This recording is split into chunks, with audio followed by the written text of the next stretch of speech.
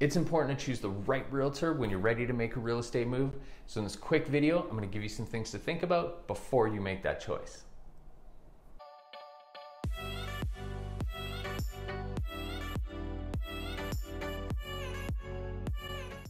Choosing a realtor is a really crucial step.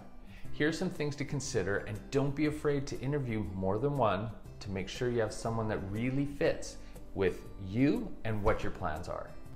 The realtor should have a system in place on how they navigate through the selling or buying processes and be able to provide you with as much information as possible up front and what that process looks like.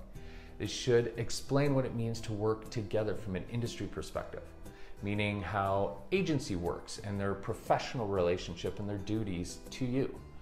They should be honest and open about all aspects of the process and express any limitations or challenges up front and how they plan to deal with those.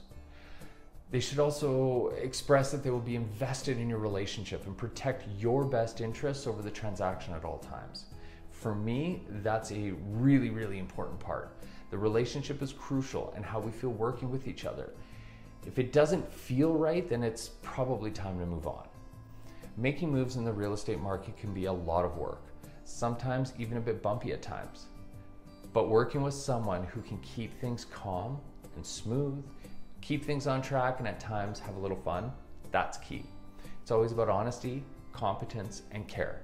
But in the end, it's always about you. Hopefully this gives you a bit to think about when choosing your realtor, and if you have any questions, let me know. Don't forget to hit the subscribe button so you don't miss any future episodes. Thanks again for watching, and see you soon.